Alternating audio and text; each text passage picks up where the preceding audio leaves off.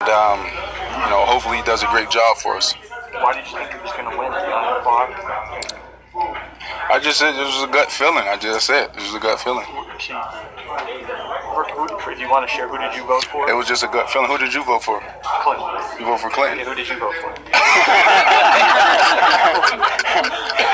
Oh, well, you got it. Were you sad or happy with the outcome of the election? Well, I'm not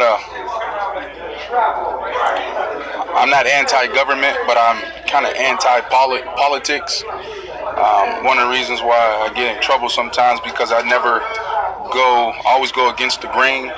I don't always believe in saying a politically correct thing. I believe in being transparent and being honest. And sometimes that rubs people the wrong way. There's a lot of sensitive people in the world. So the good thing about it is we have a flawed man in office leading our country who's had some really public, nasty things go on.